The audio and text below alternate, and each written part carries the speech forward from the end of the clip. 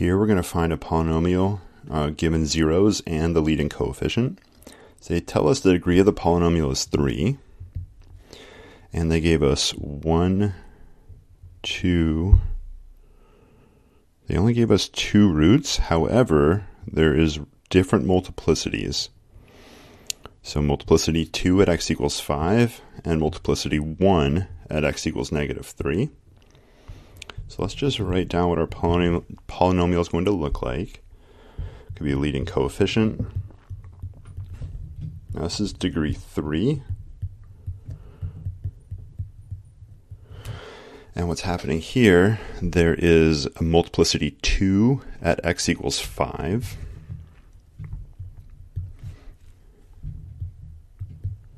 So x equals 5, that course, remember, the correspondence x equals 5 corresponds to x minus 5 as a factor. So that's what I'm doing here. X equals 5 corresponds to x minus 5. Multiplicity is 2, so we're multiplying it twice. Last one, multiplicity 1, so it appears once x equals -3. This is x minus the 0, so it's x minus -3. We have x minus 5 times x minus 5, so you can write it as squared. I'm just going to write x plus 3 instead of x minus -3. So we do have degree 3. The y-intercept is -15. We're about to use that.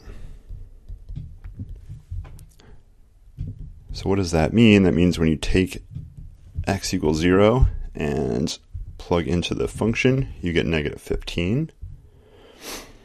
So we have -15 equals, now on the right side, I'm going to replace x by 0. 0 minus 5 is -5. 0 plus 3 is just 3.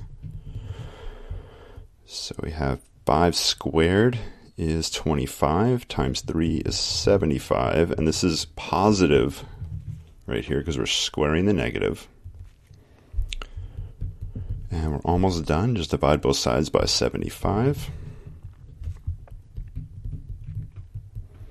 Okay, so it's -15 over 75 is a, and let's just make sure we're answering this correctly, p of x.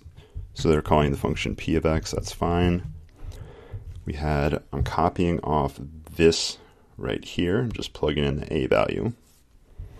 -15/75 times x minus 5 squared times x plus 3. And here we go.